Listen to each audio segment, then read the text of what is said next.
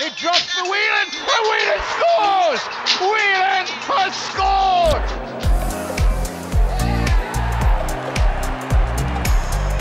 Fortunet's underneath this. It's come to Morrison. Brilliant block that was from Whelan. Richardson losing out to Whelan.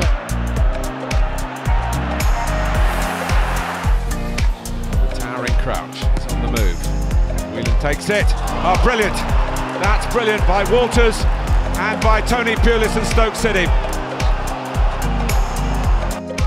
Bothroyd in this time, and yet again it's met by Hudson. What a volley! What a volley!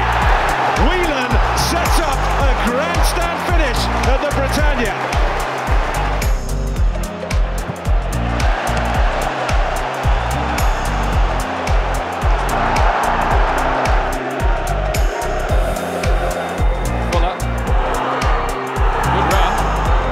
Taken off as well. Whelan! Oh yes! Stoke City have the lead here with 5 minutes to go. What a finish! What a finish from Whelan! The set-up is terrific from Fuller, but what a finish! He smashes it across Gomez. Bennett will take it. It's an out swinger. He's only partially cleared. That was a glorious opportunity there. The shot drives in and into the back of the net. Glenn Whelan makes it 3-0 on the night, 4-0 on aggregate.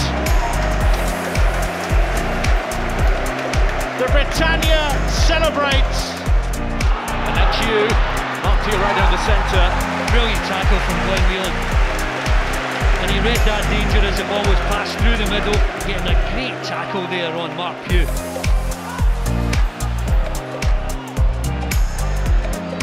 Towards Arnautovic, took a really good touch, takes Valdez out of the game, and fires Stoke City in front.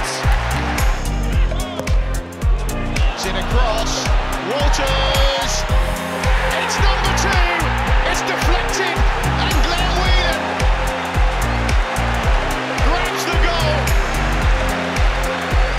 His first in 18 months, and is there any way back now for beleaguered Blackburn Rovers?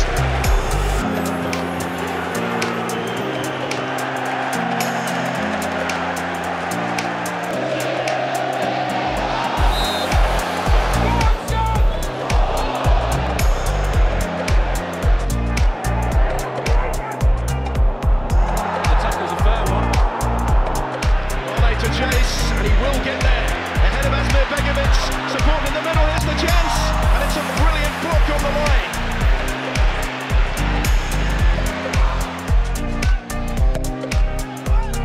Jones, it's in. Stoke once again proving to be such a tough nut to crack. It's going to come here to Fletcher. Terrific challenge. Then Whelan. Fletcher's just going to pull the trigger. Great timing. Fuller heads it down. Shanibi tries to pull the trigger. It drops for Whelan, and Whelan scores! Whelan has scored from just in front of the D, and Stoke City have come back from the dead. It's Aston Villa 2, Stoke City 2, and on their second half performance, the Potters have deserved the fight back.